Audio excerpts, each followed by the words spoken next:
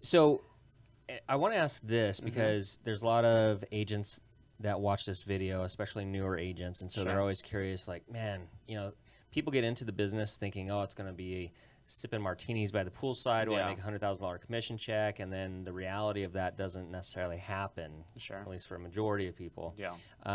What is that advice that you would give to new agents that, they got their license, they sign up with the brokerage, and then what? What do you do? And especially since you're going to be your own broker with your own brokerage.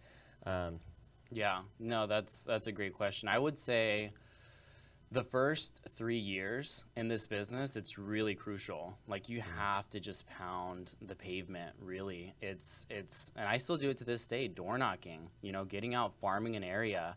I remember when Susan, like the first meeting that we had, she was like, I killed it as an agent because I just focused on a farm and made it happen, right? So I think it's really, getting out of your comfort zone. It's door knocking, it's prospecting, it's making sure everyone knows what you do.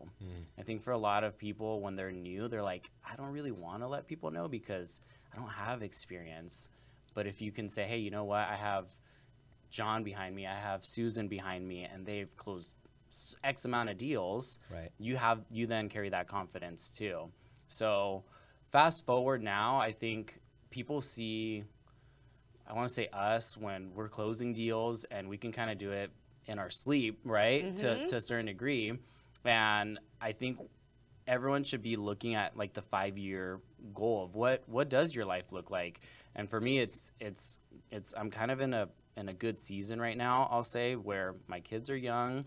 My wife, my wife is able to stay at home, and we go to Disneyland on a random Thursday. We go on a trip to Cancun, for a week and so forth. And that's what I think a lot of people see and want to get into this business, but they don't see like all the sacrifice. They don't see hours of prospecting, hours of door knocking, all that, and they just want it now. It's like they only see the highlight reel.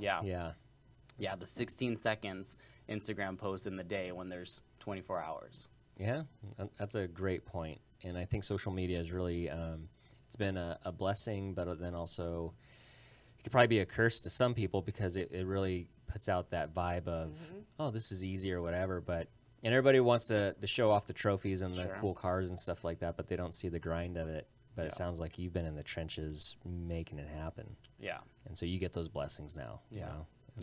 So it's hard work. That's what it comes down to. There's no silver bullet. Yeah, I think it definitely is hard work. I'm going through one of Darren Hardy's courses right now, and I love the way he puts it, because I think the way he said it, like in the 80s, it was really just grind and get out there and hustle, and it's that can still provide a lot of success. But there is a sense of also, just being and attracting, right? Like, I love Jim Rohn, and he says to be attractive, to attract attractive people, you must be attractive yourself, right? Not saying looks wise, but how you carry yourself, how you carry yourself, like the clients that I deal with, I think it's a big component. Like I want to work with people that are kind of in the same mindset, realistic, all that. I agree to that. That's completely true. And that's awesome, man.